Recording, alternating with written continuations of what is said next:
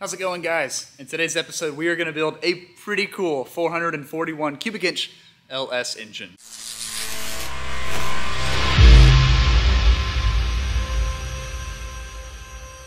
Every great engine needs a great foundation. So for this build, we're going to use Dart's SHP aftermarket engine block. This block has a couple really nice upgrades that make it very nice and special over a factory block. My favorite one is the fact that it has a 3-galley oil system. Factory LS blocks only have a 2-galley system, which means the camshaft and the mains, which oil the crankshaft, have to share a galley with one bank of the lifters. The 3-galley block design gives the cam and mains its own galley, giving better oil flow through the engine. The next is the fact that this block uses a 6-bolt cylinder head pattern for extra clamping force. Now this engine is going to be naturally aspirated. The 6th bolt, the 5th and 6th bolt probably aren't required, but we've got them, so let's use them. Another thing I really like about these blocks is they come with splayed center billet steel main caps. By splaying the outer bolt, you very greatly increase the structural rigidity of this block and the way that the crankshaft is supported and held in place by the main cap. Let me show you an example of what I mean by splayed. So this is the number 1 main cap, on this block, and this is the number 2. And you can see these outer bolts kick off at an angle, splayed bolts, very strong system. The crankshaft for this build is a center counterweighted 4.125 stroke LS crank. So the center counterweights really help on higher RPM combinations by distributing the balance much more efficiently through the crankshaft. At real high RPM or really high horsepower, the crankshaft, instead of turning straight all the way, the middle of it might start to bow like this, kind of. That makes sense if you like that motion. And these center counterweights help to eliminate that and give us a much straighter, truer running crank. Moving on to the camshaft, the brain of this engine, we're running a hydraulic roller comp cam. It's 247 on the intake, 258 on the exhaust, on a 112 lobe separation angle with 3 degrees of advance built into the motor.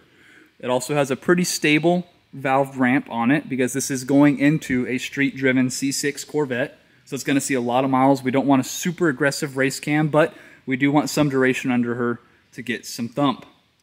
Of course, we're running our Smeding H-beam 4340 forged rod, topped off with some JE 2618 coated pistons.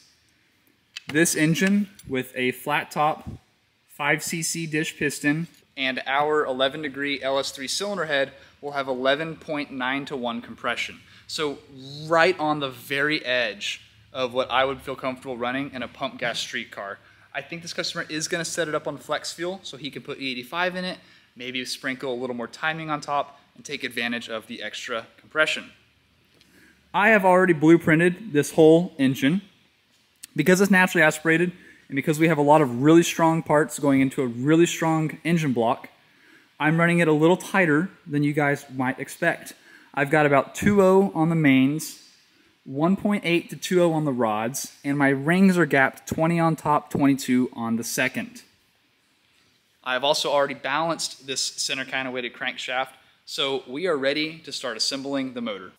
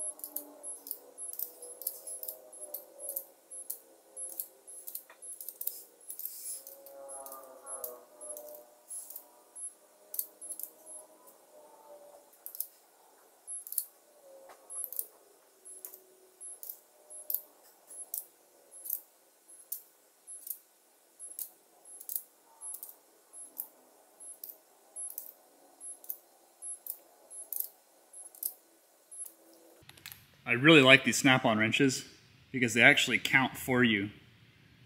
So if you're questioning yourself of whether you did all 20 bolts, you've got a little counter. Kind of cool. Now that everything is torqued, we want to come back and put a little paint mark on our fasteners.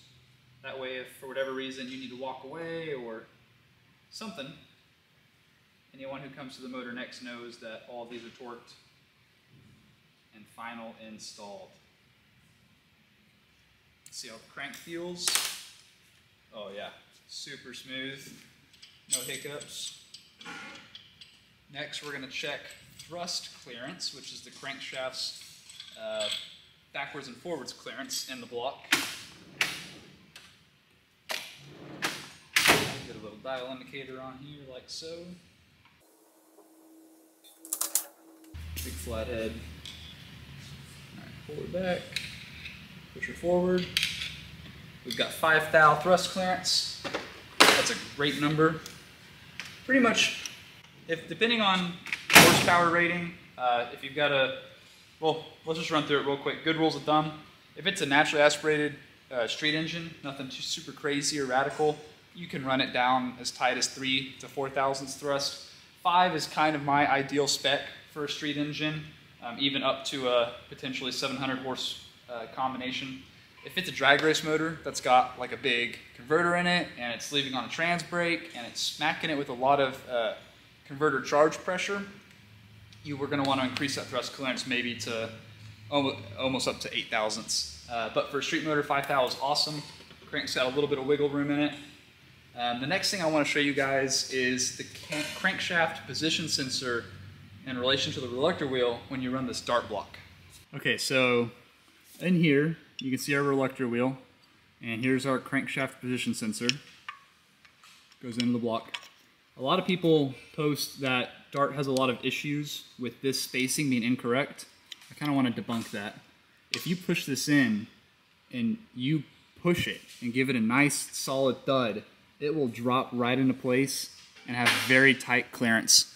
The size of the hole in the dart block around, let me show you guys, around this upper plastic ring is very tight.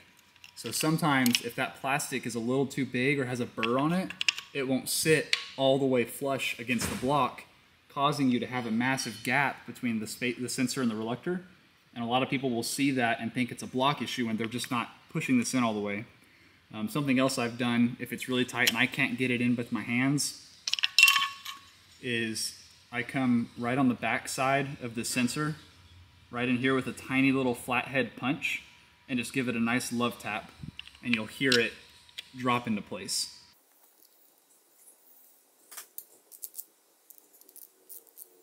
To help support the camshaft timing set, we have a thrust bearing that goes on the back of the gear that's going to ride up against the thrust plate of the engine.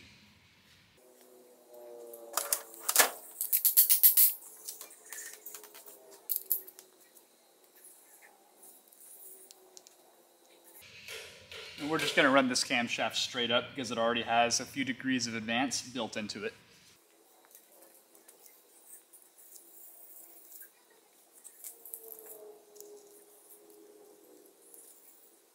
I personally like to run a little bit of Loctite on LS camshaft bolts as well. Doesn't hurt, can only help.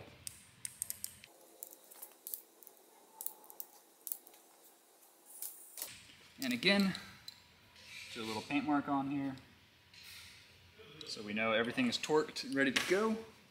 I like to grab the camshaft then, do a little wiggle check. You should feel it has some thrust. You should feel a little bit of play in it. I'm not going to put a gauge on it, but just a little check to make sure it's there. And now we can install our oil pump.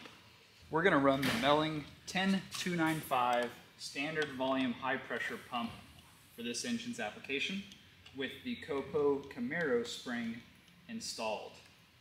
So, line it up, pull it up onto the engine, and I'm going to show you guys the way that I like to install the LS pumps. This is the way that we do it at our shop. We've built, I can't even count how many LS engines installing the pump this way, and have never had a failure. So, With a little Loctite on the bolts, I thread them all in, and I get them hand tight, and I back it off a tiny bit just to crack it loose. I'll show you why in a second. So running it up, hand tight, crack it loose, and the pump should have a tiny little bit of wiggle room you'll be able to feel. Then take some regular break-in oil, put a few pumps down the pump, and now we're going to rotate the crankshaft over a few times, and by doing that we're going to kind of line up everything inside that oil pump, effectively getting it aligned. So now we'll just spin it over a few times, get your torque wrench, and torque them down right where they are. I have already installed the Copo pressure spring, which is going to increase the base pressure from about 65 to 85. And now that those are torqued, what do? Mark them. And now you've got a pump that's aligned, everything spins over super nice, and we can carry on with our build. Clean assembly is obviously vastly important, and I have already gone through and scrubbed the heck out of this block. We just use a red shop rag with some brake clean and just really scrub the cylinders with your hands until the rag comes out clean, and then come back with some compressed air, blow all that lint away, and your bores are clean. These are plateau honed as well, so out of the hone they are super clean compared to traditional stone honing. So we're just going to throw on a glove, grab our can of break-in oil, and give all 8 cylinders a generous coating of oil so that the piston rings and the pistons can immediately start on some break-in oil. Pretty simple. We use the Driven BR40 oil for this as our break-in oil for assembly.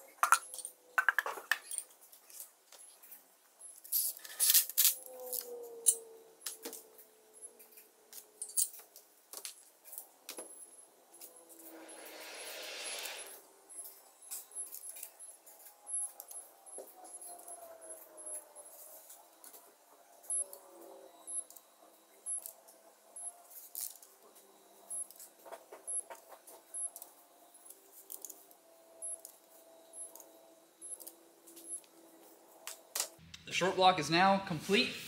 It's assembled. It spins over super smooth. Let's flip it over and take a look on top. Check out those pistons looking sweet. Here, I want to get you guys off the tripod and show you this. The rings are in this motor, and look how clean the cylinder walls look. A lot of that's in part to the plateau hone that we use with our Rottler H85AX. Super crazy good surface finish. No burrs anywhere. The rings are leaving no marks on the cylinders. Now I want to roll it over and show you guys the piston skirt, how far it comes out of the hole on this dart block, or how little I should say. So let's watch cylinder number 5 here. It's on its downstroke, pokes its head out just a little bit, and goes back up. These dart blocks have a much longer sleeve extension on the bottom than the factory GM blocks. So you can run a massive 4.125 stroke crankshaft in here, and the piston, honestly guys, has more support in here than a 4-inch crank does in an LS3 block. The sleeves are so much longer. That's why there's really nothing to be scared of when running a 4.125 stroke crank in these aftermarket dart blocks. I really don't recommend it in factory blocks because that sleeve is so short. You would see basically almost half of that skirt hanging out of the bore, but with the aftermarket block, it's ready to go. All we've got left to do now is seal off the short block, put timing cover on, rear cover, oil pan. We've got a windage tray for it as well, so we're gonna mock that up, see what kind of clearancing we need, and we will be on our way. The last few things we gotta do after that are gonna be check our deck height, so we can order the correct thickness head gaskets to give us 40 thousandths quench, because this is an NA only engine. If it was gonna run a little bit of nitrous, I might open that up to about 50 thou, but NA only deals, 40 is perfect. And then throw our Gatorman link bar lifters in. So we're almost there. Okay, back on the 441, it's actually a new day now. We have these nice little billet standoffs that adapt the dart block to use an OEM style windage tray. Pretty cool. So this windage tray is specially made to clear the 4.125 stroke that this engine has. And first, before we seal up the timing cover and the oil pan, we want to check the pickup tube's depth in relation to the pan. So we're going to mock this up lightly and just lightly bolt everything into place. Then I'm going to install the pan and we'll measure the depth from the top of the pickup tube to the bottom of the pan.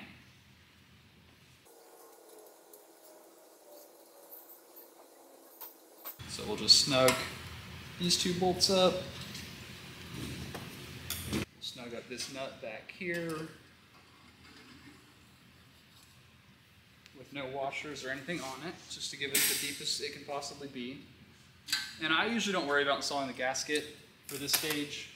You know it's about an 1/8 inch thick, so I just kind of factor that into my thickness. And the easiest way that I have found to do this is with a piece of tape. Just tape off the pickup tube.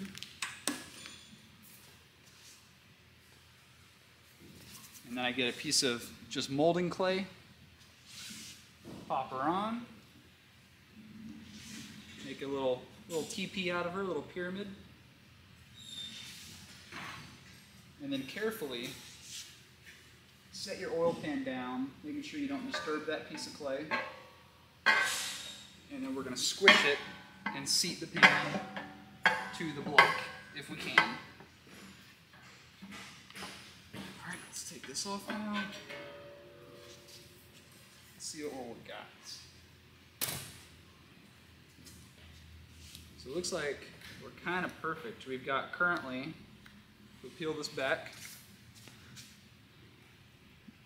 maybe 3/16, almost 1/4 inch. And then when we install that 1/8 inch thick pan gasket, we'll have pretty much exactly 3/8, which is perfect. So now we're good to continue with the build, take our tape off, and we'll come back, Loctite these 2 bolts, final install the windage tray, and we will be good to go. Obviously before we final install the windage tray, make sure that the connecting rods and the stroke clears. I've already checked it, so we'll carry on with this build.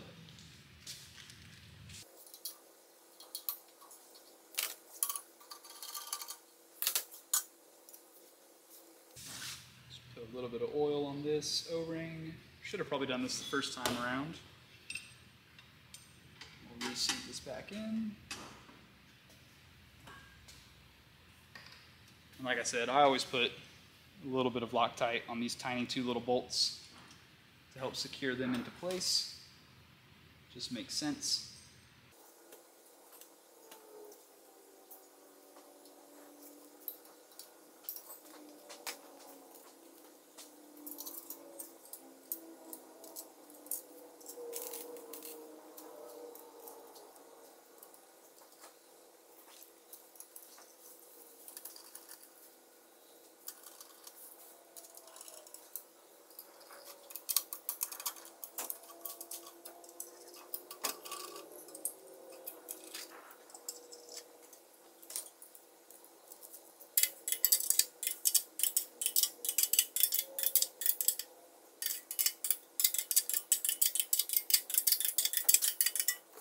Okay, we are almost done with the 441 short block. Next step is going to be installing the timing cover.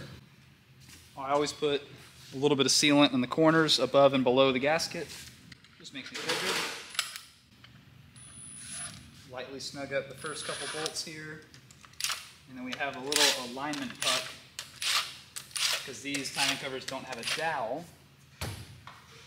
So let's slide that into place next. That lines up the seal around the crankshaft. And then I just check the flats on the timing cover, make sure they line up with the block. Just a little bit of wiggle room to play with. And then zip it down.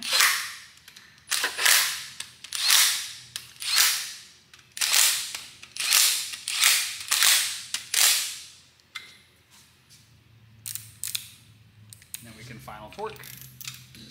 And timing cover is installed.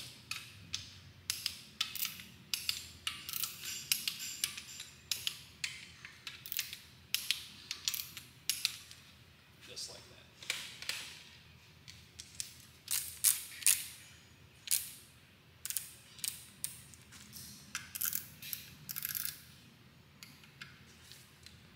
Last step, oil pan, same deal. I like to put a little bit of RTV in the corners above the gasket bridges.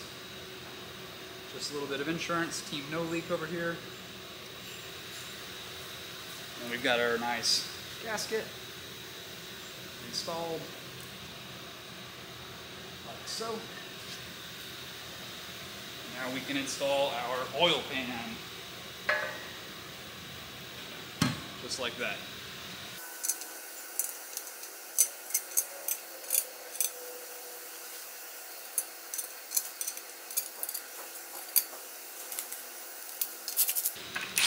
On these oil pan bolts, I always, for any engine, recommend starting all of them, get them all threaded to help line up the gasket and the pan on the block before you tighten or torque a single one. Just like that. That way we know everything is perfectly lined up and ready to go together.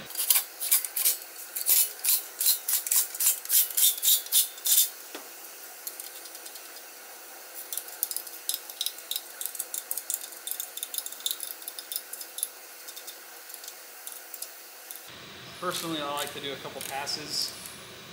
LS pans aren't bad because they're cast and they have an O-ring aluminum shim gasket, but small block engines with their big rubber gaskets and stamped steel oil pans will kind of settle and you'll have to retorque the bolts. But in this case, all of these are still super tight, didn't budge, so probably not needed, but okay, that one moved a little bit. Those are both good now. Okay, we are done working on the bottom of the motor. Flip her over. And the last thing I need to do to wrap up this video for you guys is check our deck height on the motor so we can order the correct thickness head gasket to give us exactly 40 thou quench, because this is going to be a natural aspirated only engine, so let's put a little bit of quench in her, help get a little bit more compression, get that fuel atomized. Now this motor rotates over so smooth, such a nice short block. And we'll bring her up nice and slow. And we are 10 in the hole. Rock the piston a little bit, make sure there's nothing funky going on. All right, we're tinning the hole. So I'm gonna order a 30 thousandths thick head gasket.